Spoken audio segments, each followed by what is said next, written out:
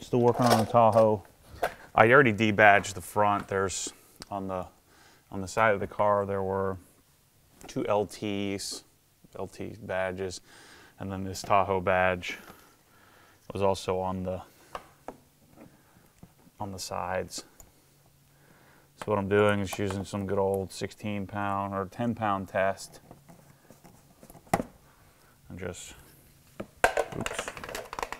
hacking this off.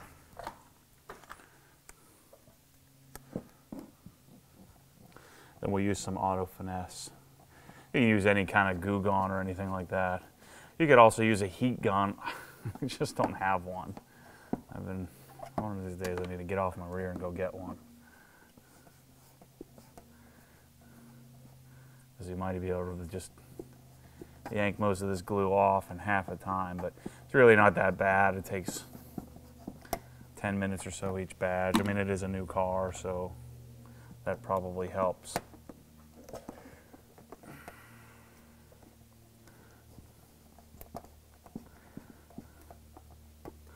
I just don't like badges. I think the car looks cleaner without them. I know the car looks cleaner, and I don't have to worry about cleaning them out.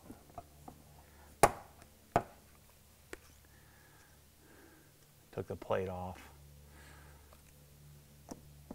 Paint's in pretty decent condition.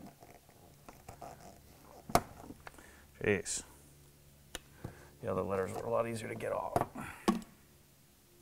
This one's kind of in a weird spot too.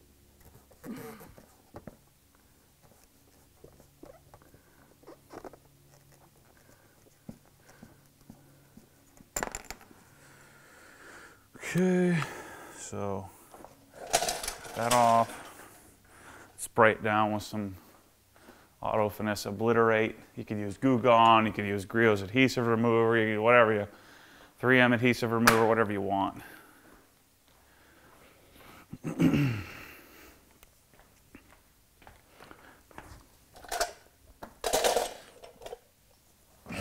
Here's auto finesse obliterate. And I'll just keep spraying it on. Doesn't really hurt anything, so it doesn't matter if I wipe the excess off or not, but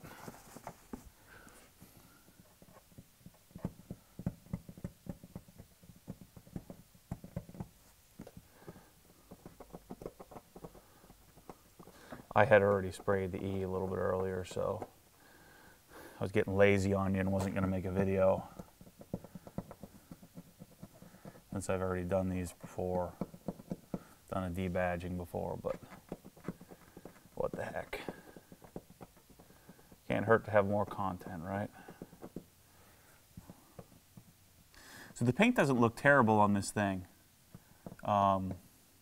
You know, it's white, so it's even under a light, it's really hard to see imperfections.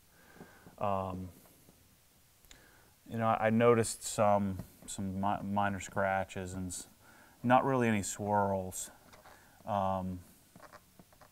So what I'm going to do, I'm going to coat this car, which I think people have a misconception that I don't like coatings. It's not that I don't like coatings, just they look a little different to me. They look a little weird.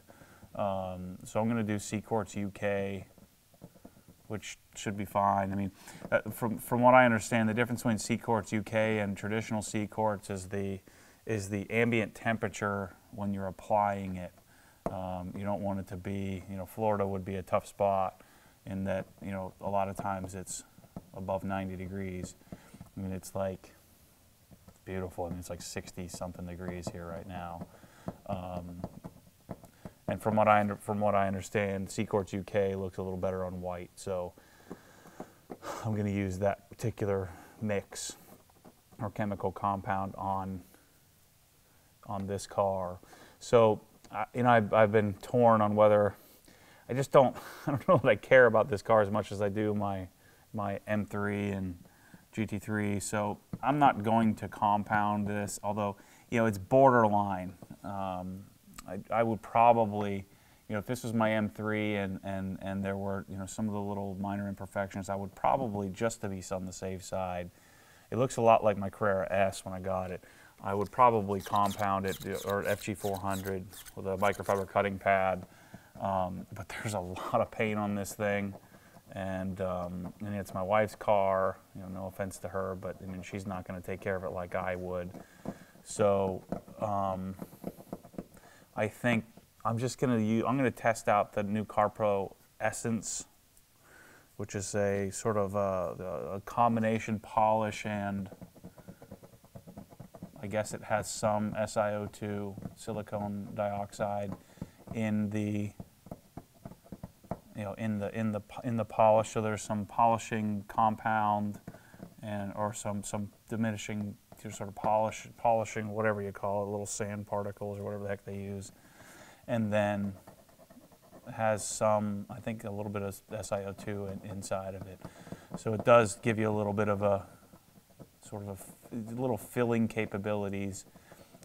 Supposedly the gloss is fantastic, so we'll see. I usually don't like to use kind of glazes or glosses or fillers, but in just sort of the interest of time, I got a lot going on. I'd like to test it out. Who knows? Maybe I'll love it. So I'm going to use that with a microfiber cutting pad, so I get kind of the happy medium behind finishing and a little bit of cutting to get whatever little minor imperfections there are out of the paint.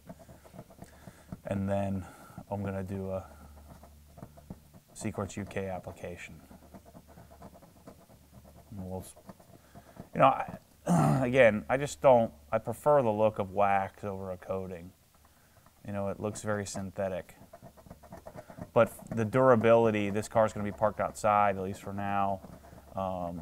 So the durability of the coating, the fact that I have spent so much time on my other cars already, I just don't want to have to wax this thing every 6 months. I'm probably only going to wash it once every month or so, if that. So I don't want to have to be working on this thing all the time.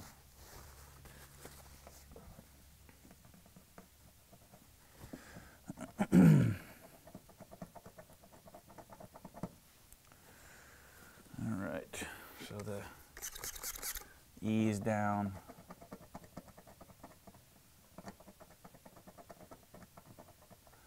So I'm not scratching the crap out of this. I'm just using my, the end of my fingernail, which I know some of you guys get bent out of shape about this, but just works. And remember, my philosophy, guys, I'm not, I don't make these videos as the definitive way to do things. It's just, this is how I do it, and it seems to work, so what's wrong with it? And I'm always learning. You guys are always calling me out on stuff, so I think that's really cool to learn things from others things that I've never thought of. But the thing that does bother me is when people have this sort of definitive, you're doing this all wrong and you're stupid, and they just don't have any sort of I don't even know how to explain it, but they just don't get that they're dicks. Just don't be a jerk.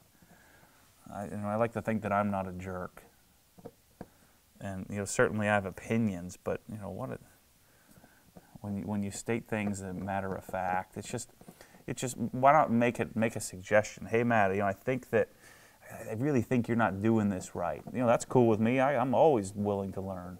But when you comment or email me saying you're just stupid, you have no idea what you're doing it all wrong, I don't understand what you accomplish by doing that, unless you just enjoy picking a fight with someone.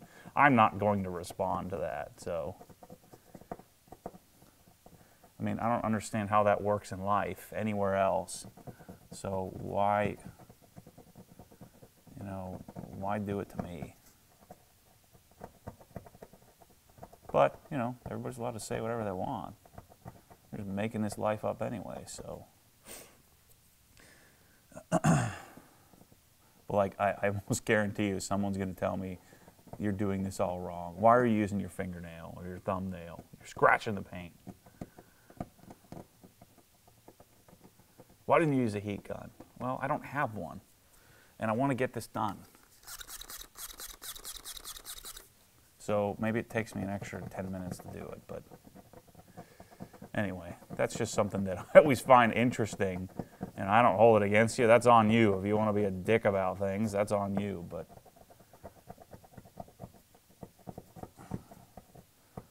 you know, I would choose a little different path.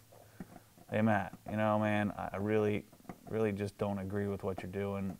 I think you might want to consider doing it this way. Don't use your thumbnail. I just don't think it's a good thing to do, and here's why. Instead of, dude, you're so stupid. The thing just, you know, you're ruining everything. So, well, you know, it doesn't look ruined to me. Anyway, sorry to rant on you on that one. So you just, you know, just keep working it. The T is easier to remove than the E because it's been soaking here for a while.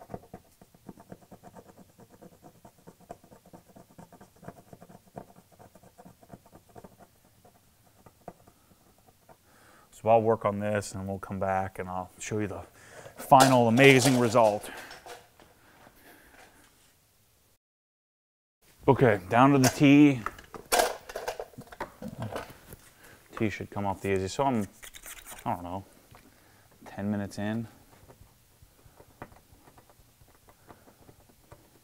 I think what I'm going to do, I've already auto scrubbed the whole rest of the car. The reason why I didn't do this last night is because I didn't want to open the door. It was too cold and bugs everywhere.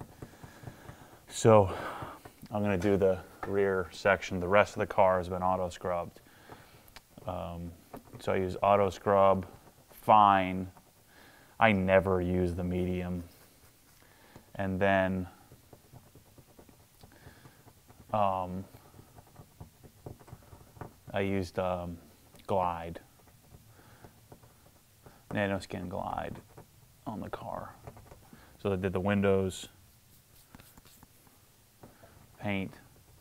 You know, my tripod, someone ran it over, so I don't have a tripod right now. It should be here on Wednesday. I had to make a claim, and I was going to just fix this one, but then the parts aren't available, so now I have half of a tripod.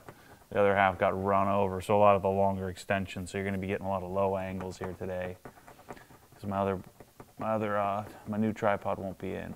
So like I said, I was going to order a bunch of parts and just rebuild this one, but some of the parts are discontinued, and it was going to cost like $400 or $500 to update this one when I could just buy a new one for $900. So, and I wasn't certain I had the right parts, you know, the right part numbers, because this is a long version, and there's the long version and the regular version, and so long story short, I decided to just use the money that I got for reimbursement. So the company that ran over my tripod, they paid the $900.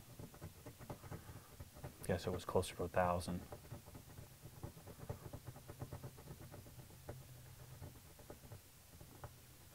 You know, I really think that I want to get an actual dedicated video camera, so I won't have these issues with focus, and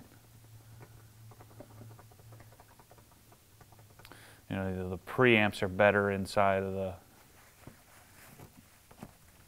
actual video cameras. And I'm sure I'll still use a digital SLR because the depth of field looks really awesome, but in certain environments, but like even today, where it's kind of overcast but bright in spots, it gets a little tricky to get in focus video. If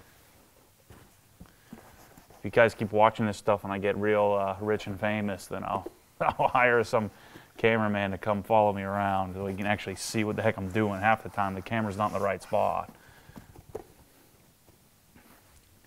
All right, no more Tahoe. So now I'm gonna wash my hands and get this stuff off and then clay it.